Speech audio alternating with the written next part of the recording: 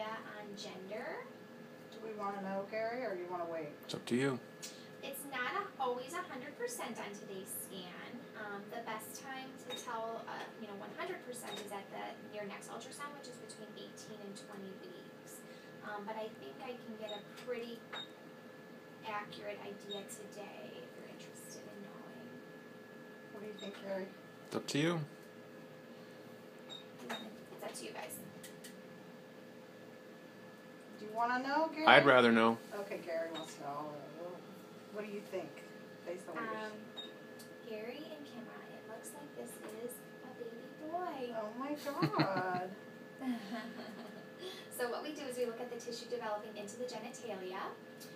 So we look at to see whether it's vertical or more horizontal.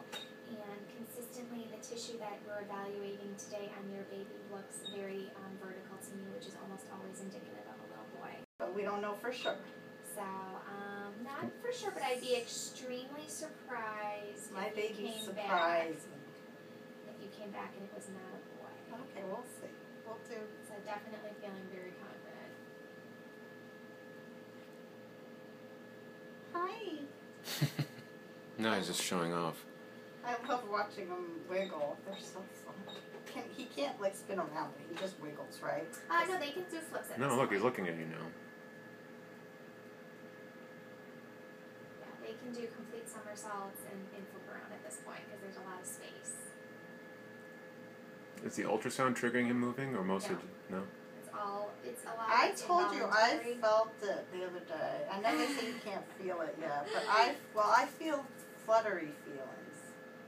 I'm very sensitive. Oh wow, look at that. Yeah, now you know why I'm so tired. I'm like, oh, I did something. I won't go like that now. I found the most comfortable position to sleep in. I'm so excited.